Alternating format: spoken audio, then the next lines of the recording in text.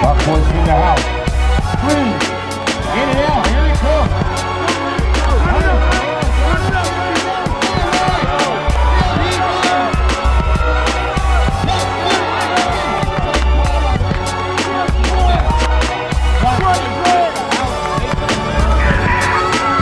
Kicks up. And it's good. TNT scores.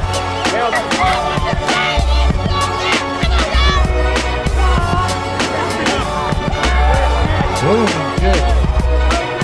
Take it. 30. Now that's a 40.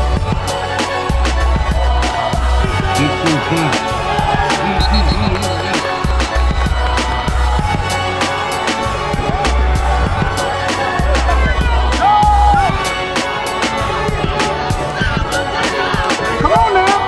You gotta touch him. Who's down?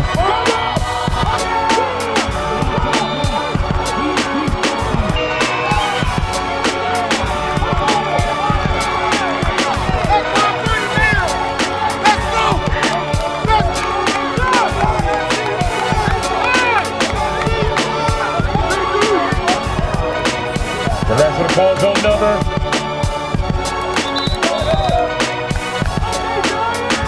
Inside motion sweep. Defense is all over that.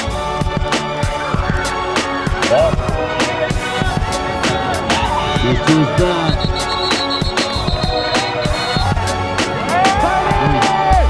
Push it. Get out of it. Goes one. Hey, he keeps it away.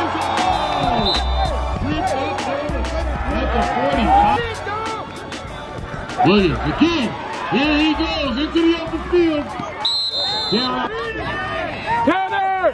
And again, Williams keeps it. Into that second level.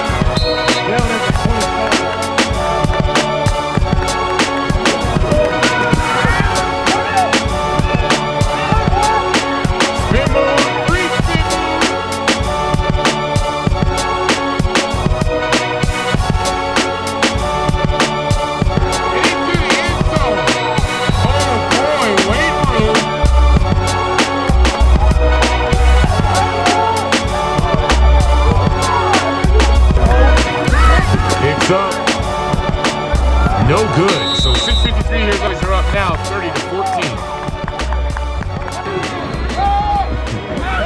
Weak kick at the 20, crosses the 30. Make that the 40. Williams gives to his back. He started up immediately.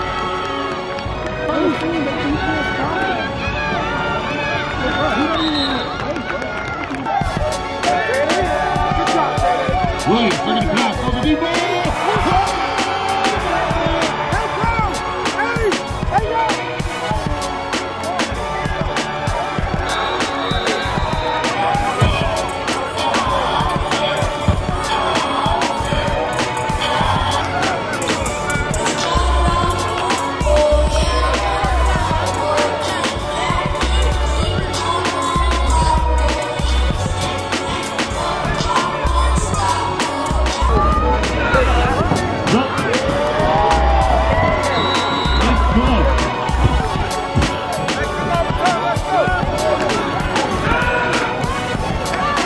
He breaks it to the open goal.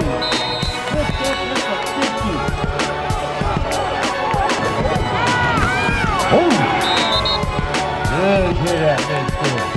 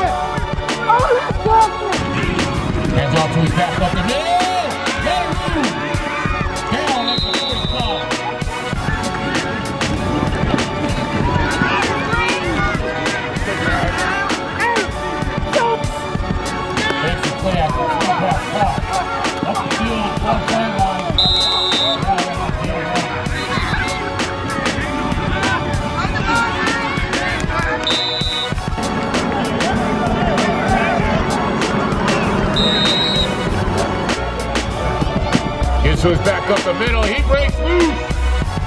Weaving his way towards the end zone. Wade room. Wade room.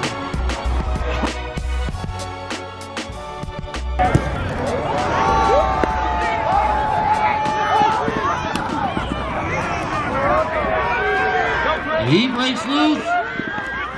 It's American shotgun, hands on the first back. Down at the 50. Gain of 1. Comes this way, look at power. Now at the 49. Back again. Fires a deep one. It's caught. Right, picked up the 30. Good run, Lion! Good run, Lion!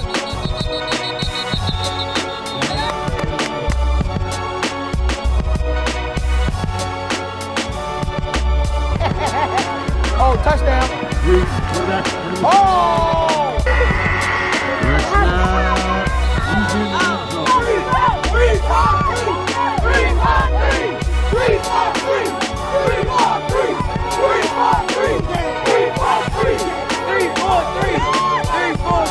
Mike, just introduce yourself. Coach Mike Brown, 3-time champion from the Walkers Hornets Clock Boyz.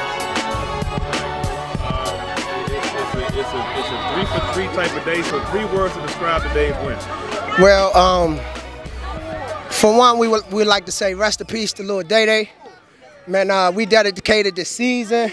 To me personally, we wasn't even gonna play football this year because of COVID, but we couldn't let these kids just sit in the street and keep dying and do nothing. So we took it upon ourselves to gather the team, purchase equipment, and venture out on our own and step out on faith and try to get these boys a better outlet. And doing that, we ended up in Las Vegas, we ended up in Arizona, and we ended up in Florida, all in the same year. So it ain't about the championship, it's about my kids and the life experiences. Okay, so you said that none of these kids will have to pay for school, right? Nah. So is that what's most important? Yeah, free education. That's what we're here for. So for instance, I had like 17 kids in my house. It's not just about football. We on the, I got 2 parents with me, my wife and my other coach, Reek's wife. They sat there and helped them kids do all their homework. Made sure all homework was done, all schoolwork was done, they was logged in. Even though we was down here for a whole week, them kids did not miss one day of class. We made sure they was in class every day, even though we played every other day. But it's about school, it's about education. They haven't had 3 losses in the last 3-4 years. No, but have a season like this, what does this moment? Well, like I said, we took a step out on faith in this year. We actually traveled to Bullhead, Arizona to play different type of teams. We traveled out of our comfort zone to play different teams that we wouldn't normally play in the regular season. We learned a few lessons. We know they coming to play us here next year. So things will be a little bit different and on an even playing field. So us taking 3 losses, I think it prepared us. We played 2 West Coast teams over there, okay, and they home. Then we came in AYF and played 3 West Coast teams, and Vegas Strong, and AZ Jags, and it was another Arizona team or something like that. But it prepared us for the West Coast style of football. On the East Coast, we used to smash mouth power football, what was just displayed right there. All right, last thing, Coach, anything you want to say to the fans? I just want to tell all my Clock Boyz fans, all my family, I love them to death. Is DC or what? DC or nothing. Nothing! All right, thank you, Coach. I appreciate it. Thank you, man. Congratulations again. Appreciate man. My name's Tariq Denson. I'm a running back for the Walkers Hornets. Do you feel like you played better on big stage, or do you feel like this is just kind of how you've been all year? Well, this is how I've been all year. Basically, I run power, you know what I'm saying? I just run power. I play how I play. I just have fun on the outside on the field. Okay. So you go up early, your first touchdown, big run. How did you feel after that win? Did you feel like there was some pressure taken off of you and your team? Or did you feel like, okay, let's keep stepping on that neck? Let's keep stepping on the neck because, you know, it was only the first half. The game wasn't over. It was only 8-0, so.